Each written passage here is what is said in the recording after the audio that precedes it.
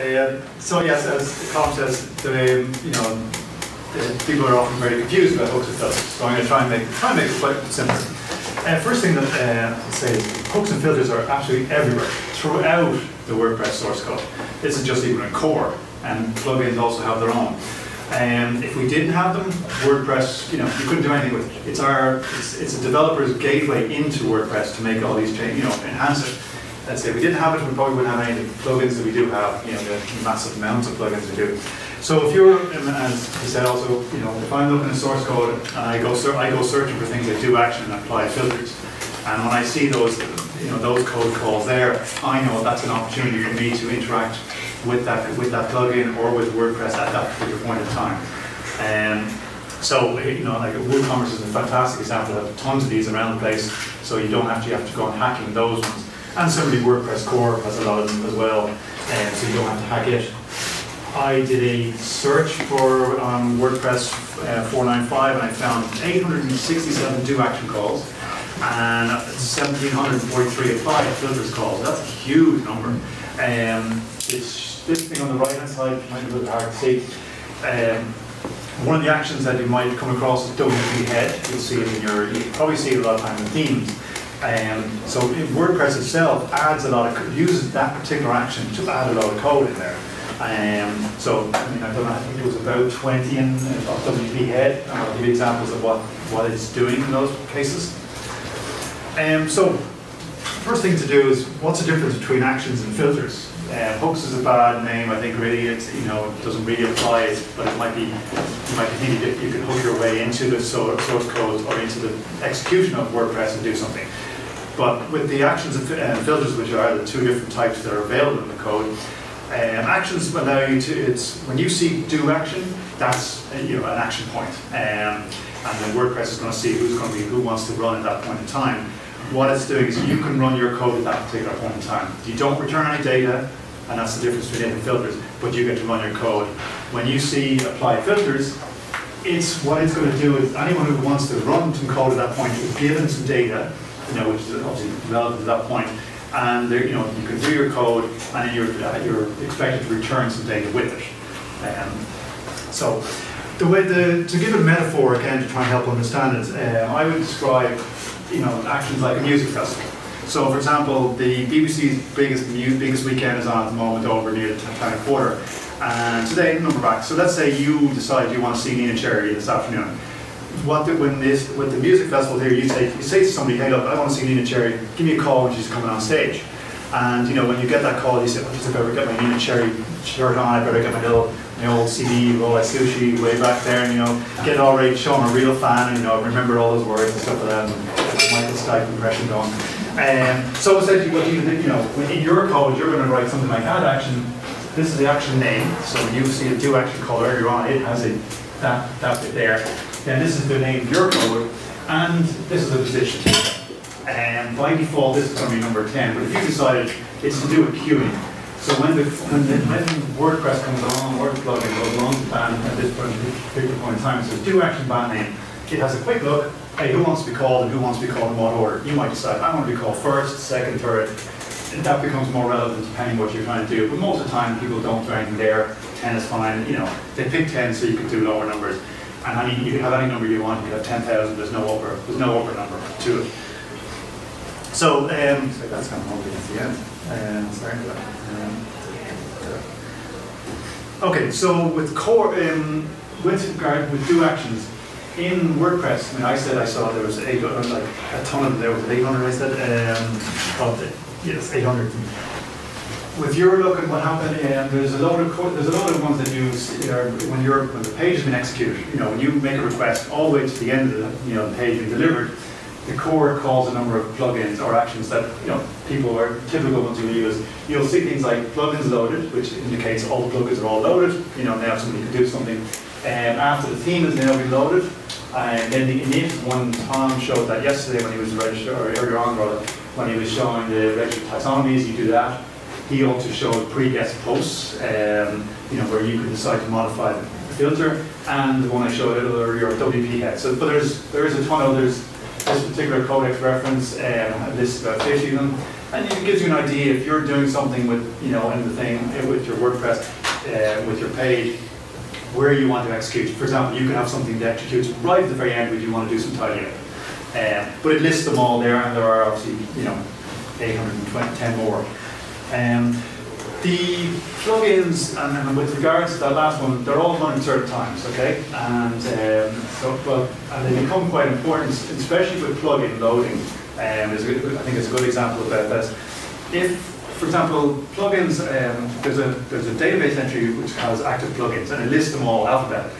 But WordPress comes along and just loads those all in that order. Now, if your WooCommerce being right down the end of the alphabet, if I have a plugin called Amazing, Advanced WooCommerce, it's going to get run before WooCommerce. So if I wanted to do something with WooCommerce, I can't start running WooCommerce functions until that's loaded. So what I have to do in my code is, I'll say, actually, my code I really want to run it on the plugins loaded action. So that won't actually get run. So that's like saying, hey, tell me when everything's loaded, then come back to me and I'll run my code. So when everything gets loaded, now WooCommerce is loaded, now I can come back, I'm called and say, hey, do your stuff now. So I'm not running stuff early, having scenarios whereby, hey, this function doesn't exist. You're actually sort of saying, just put me down for this, come back later, and I'll do it. And that's when you're doing all your code, when you have your plugin, if you wanted to run something at the very end, your plugin's actually loaded really, really early on, but you don't get your code called till later on. That's the whole thing about actions, and more just putting in like that music act that said, I'm putting registering my interest very early on, but I'm not going to get called till the appropriate right time. So here's a super simple example of what it would look like. I say in the code so you write add action. This is the action name you'll see. It's my function name. I just put in 10 there, for example. And this is what it looked like. I have my function. So because it's an action, I said you actually get to do something. You're not actually returning any data. So that's there's nothing there. And look, I'm just going to echo comment. So if I have a piece of code, I've often said to people, if you want, if they say, my code's not working, I said, well, just put something in there that's going to render in your HTML, and as a comment, it's not going to damage what the page has been produced, but at least you could view source and go, look, that is run, then you can start working on what the rest is not working. As I say, this third one is defaults 10, so I didn't need to add it, but just to show you where it can be, but it's any positive number it can be.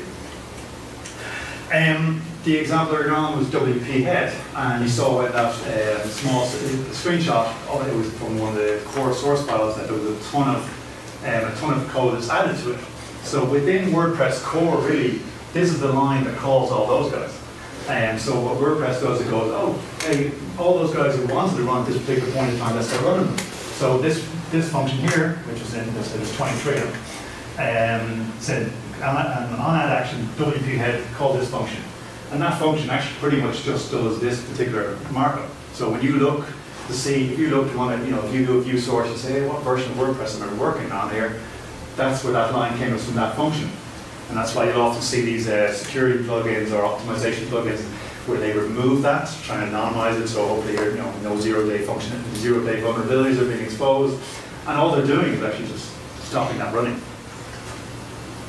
So, sort of an example, let me do an example here where there's multiple uses for do action. And one example I would give is, adding content. Like the WP generator, you added this particular bit of content into the markup. If I'm going to do something similar, I want to add my own name into the markup to show I wrote this particular page. And so what I just do is I do an add action, add my own name, and this is my code here. And all it does is spit out some markup. And so obviously I'm dropping out of PHP and go back in again. That's why I didn't have to do an echo call.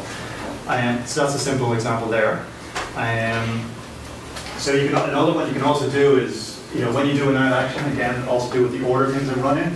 You could come to an add action and say, by the way, I want to remove something else. I'll show you how that would work. So I said with the security plugins, they might decide, hey, we don't want to expose the WordPress version.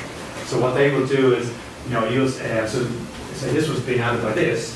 So what I do, and this is where the priority comes into it, because obviously if my code gets run before this, and I say, hey, remove this particular thing, but it hasn't been added to the list, the music interest list, so I can't add it. So what I have to do is, I'm coming across here and say, look, for WP head, I'm going to jump in and remove just jump ahead in the queue before this other one is about to be run, and I'll just remove it. So that's what those security plugins probably do something similar to that. They might use a slightly different action, but they have to run it. They have to run if they made that number 11. That function's already run. It's too late. You're gone. So you have to jump in beforehand and take it out. And you can do that. Anything that has been an add action, has been added by add action, you can pretty much jump ahead of it and remove. So you can disable stuff. WooCommerce adds a lot of stuff with add action. Again, you can use this type of scenario, jumping in before they get run and do something, take them out, change their order.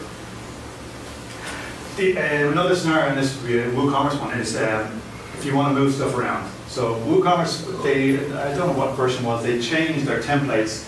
So instead of actually having everything in big templates that were quite inflexible and required you to edit template files, they changed to being add actions. So what they would have is like a single do action call, and earlier on they would have said add action. They'd say, oh, add the price, add the image, add the meta, add the short description, add the the long description, any variable fields, all those things added by that. And so what that allows you to do is change things around or remove things. If you decided you wanted to hide the title or you wanted to hide the price until people are logged into your site, and that's what they would do, is they would hide it.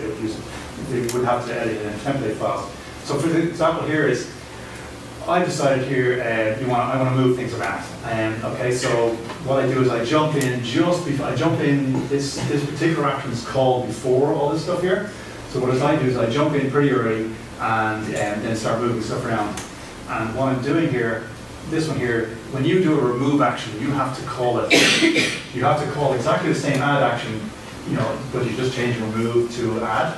So in WooCommerce code, source code, it'll have add action, call that, and template single price with a priority of 10.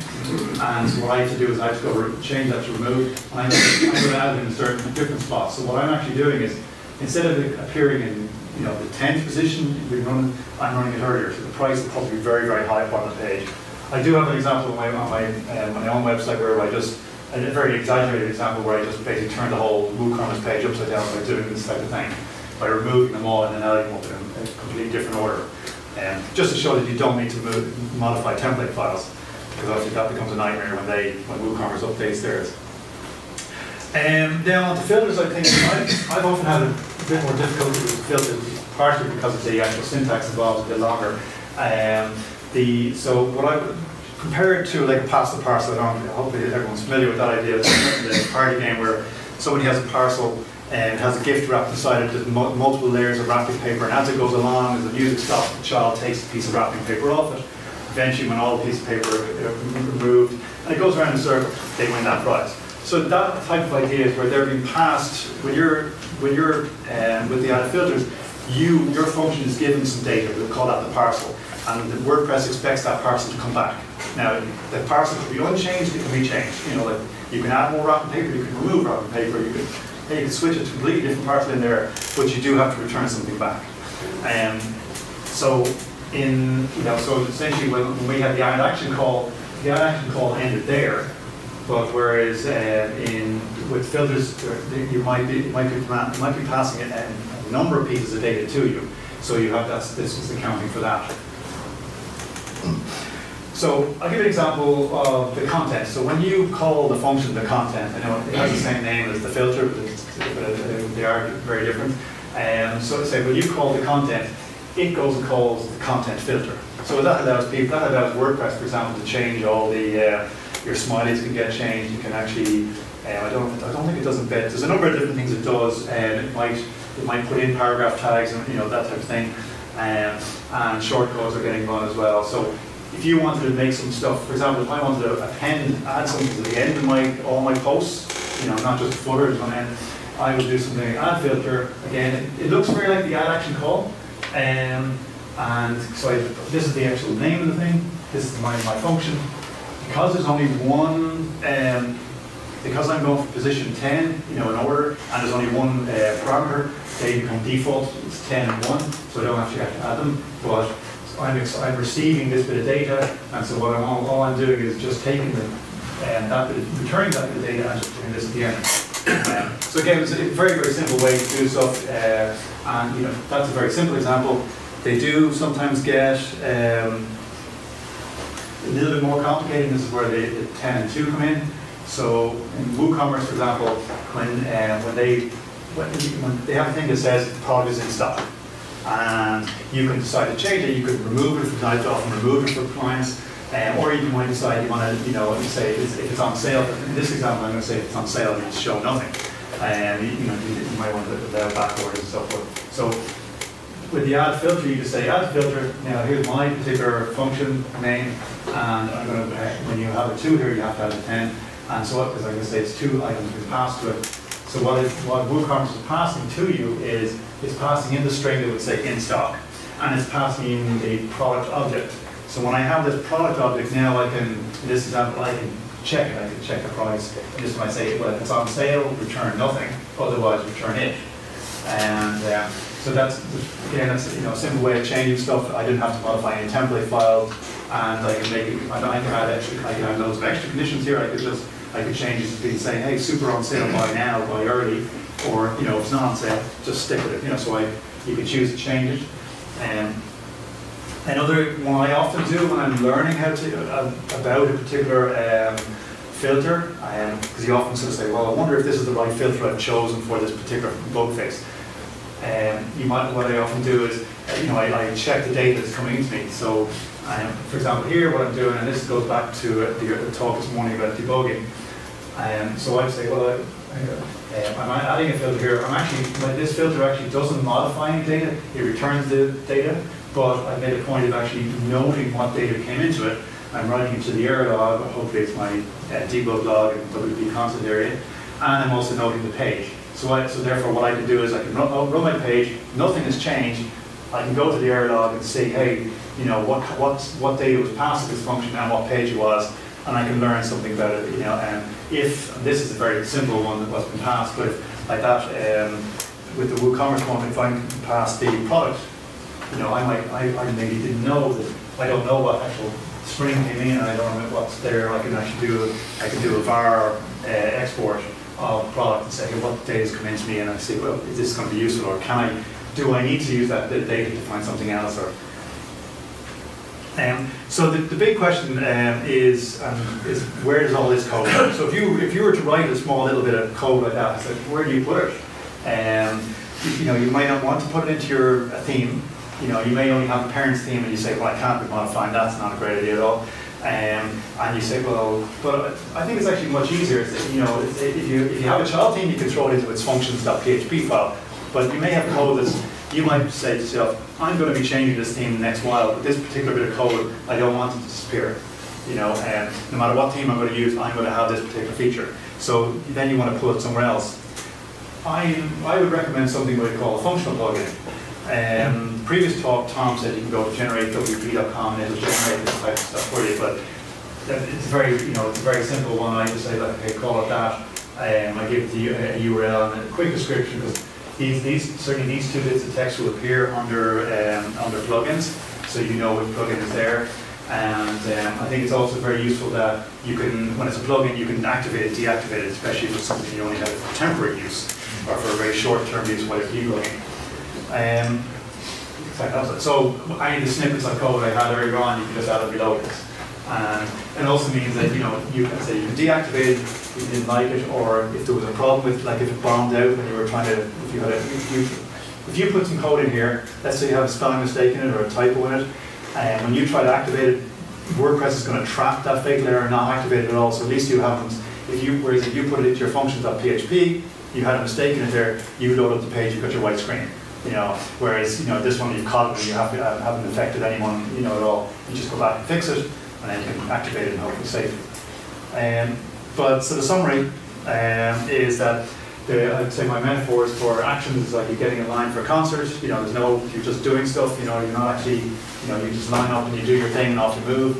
Whereas with filters, like a pass and parcel, where you're actually dealing with data, you have to return the data, but you can modify it as well. And a functional plugin, I think, is a very safe way to add your code that won't damage anything, won't get lost in updates, it won't get lost in theme changes either. So that's it. Right.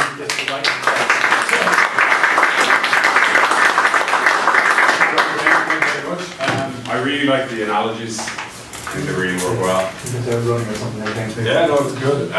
My only issue with pass and parse is as a rusty PHP developer, for filters for me are like a game of pass and parse where I just can't get the paper off. Right. So, is there any like filters? Just to me, sometimes are quite difficult to just parse in terms of understanding what an apply filter in its intention is doing. Are there any kind of tricks or ways of deciphering how to use a filter that you've kind of come across? Because the example you gave was great, simple, but some filters get incredibly complex in terms of how they operate. I agree, some of them are written. I mean, I had struggled for a while when you see an add filter call, and especially when it's embedded in a line of older stuff, and especially if it's one of those, what's the triple one where you have a question mark call on those ones, they're really confusing. The one thing I always try to remember, and it's very quickly easy to forget, is when you have when it says apply filters, the next parameter is the data that's coming and they want to come back to you. So you could have, for example, this one it said apply filters, this bit here, and it said HTML and then product. You know, and that's where you think, well, I've often looked and gone, which is coming back, especially if there's multiple parameters. And that's exactly why me this debugging thing. You know, I always experiment with stuff that way.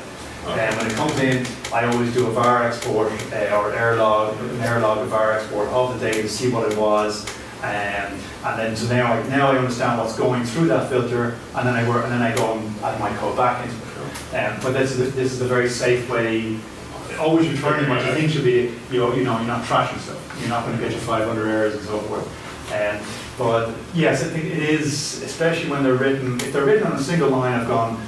Data equals apply filter something data, so they're passing data and sending it right back again. They're easy enough to understand, but when it's embedded in a line, it's a pain. That's why I always go for this. I mean, I say var export. Var export's the one you use true at the end, yeah. Because if you do var export without true, it gets on your page. So it's an error log of var export. I always use that. It'll send my data to it. It won't send it to the browser. It'll send it to an error log. And I can go look and go, oh yeah, and especially if it's an object or it's an array, and now you can understand what part of that array you want to work, build it back up. Very much, always work. Yeah, no, I wouldn't dive. I never dive in, but it is a challenge. Yes. Good. Thank you. Sure. Anyone else questions? Yes. Yeah, it's very easy to end up with a big kind of sequential list of filters and actions, and it kind of feels a little bit sloppy. I'm just kind of wondering, is there any performance issue with a lot of it? Whether it's in the plugin or in the functions file? So it actually, functions, I think people are often concerned about adding an extra plugin, okay? It's always think, don't add too many plugins. But with regard to WordPress, I mean, if it's in your functions.php or if it's in a plugin, it's just another bit of code. They just have to have different names. You know, you might say, oh, it's in my theme, it's in my functions.php in my theme, and that's a huge joke. But and it becomes difficult to manage. But it's, I mean, these things load extremely quickly. The same code has been executed, depending where you put it. But so there's no performance impact. I don't think there's any performance benefit for having it in your theme or in a plugin. I actually think it's easier to manage if it's in a plugin, because if you want to disable it, you can disable just that one bit. It just kind of feels wrong. I agree. I think it's a misconception and some of it is justified to not having too many plugins. But I think a lot of people have gone a bit too extreme. Now, look, there are loaded plugins where that particular logic applies completely. But in small cases, I think, I think it's a much easier to manage. For example, like I have a folder, and it's basically I have WordPress. I think they're called site plugins. I call it, and I have all these little things. For example, there's one. When your body tag, it'll tell you, the page. It doesn't tell you the page URL. But it has another few things. It might say Node.js or a few other classes there. Well, one of the ones I found many years ago was adding the page template into it and adding the URL. So if you decide I want to, because right now in your body tag you'll have something like page-1213, and that will be the ID of the page, which no one's ever going to remember the page ID. Whereas if you put in the page URL, so if you have your About Us page, it's going to put in page-about-us. So when you reference that in your CSS, everyone knows what that means. It's very logical what that means. And instead of page 1213, who's ever going to remember what that is? So that's a small little site plugin that I just throw in, You know, it's a very simple one-liner filter, you know, a very short filter, and it just adds that into it. And again, that's something I would just drop in. I would happily copy those things into a client area without concern about performance. You could have 100 of those, and it's still going to be faster than using that one slot plugin. Like, you know, it's really quality of your plugins and what the plugins are doing versus. Yeah, and I gave examples of somebody earlier. Some client had a WordPress website. They had a massive big plugin. It had 80 modules in it. They were only using 2. And one of them was, for example, related to displaying related products at the bottom of the product page. And that was, you know, and when I looked about how to remove that, it was just a remove filter or a remove action call. So now, there's something similar with the other module you're using. So just by adding like 2 or 3 lines, I now remove that whole plugin. So even though they're only using 2 modules, the plugin had to load all those modules and check, are you being used, but all the code had been parsed. So now I've reduced it. So, you know, you can, from a person, a non-developer point of view, it was a good move to put that in there, you know, otherwise they'd never figure it out. I had to go, even myself, I had to go well into the code to figure it out. But small, you know, cases of that, I think it's, if you can convert it into code, I think it ends up being quicker, and it doesn't matter where you put it. And if you've ended up with a huge function file with loads and loads and loads of filters, you maybe started off from the wrong place.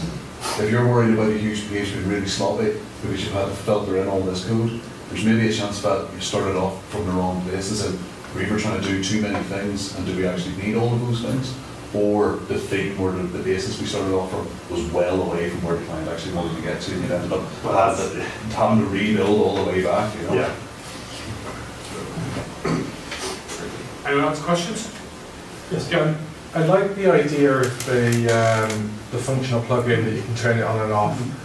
Is there a way of having that you can edit the code in your admin interface? Yeah, you can actually. Sometimes the editor, the back-end editor is turned off. But if you go into plugin, I think plugins. I know the editor is on by default for the themes. You know, you can actually go into your active theme and then you pick the file you want. Actually, plugin probably I don't think it is. There's another plugin called Code Snippets. I was going to say that's another option. Yeah, which basically lets you manage your.